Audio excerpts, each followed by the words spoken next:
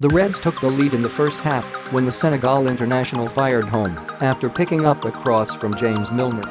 Milner was offside when he received the ball, but the officials failed to notice.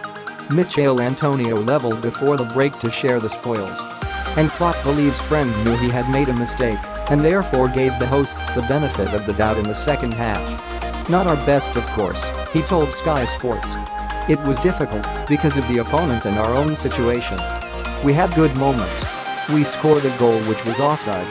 The referee must know that at halftime, it explains the second half, because I think the referee knew, and you saw there were a lot of strange situations, not decisive, just rhythm breakers."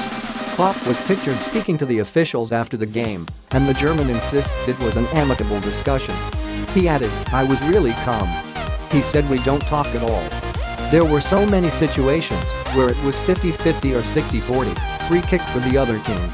As a human being, I know if I make a big mistake in the first half, I don't want to open the gap even more. They scored the goal, and it was a deserved draw. I didn't see a good game from us. A couple didn't perform at the highest level, but that has happened before, and it will happen in the future." Liverpool are now just 3 points clear of Manchester City at the top of the Premier League. They return to action on Saturday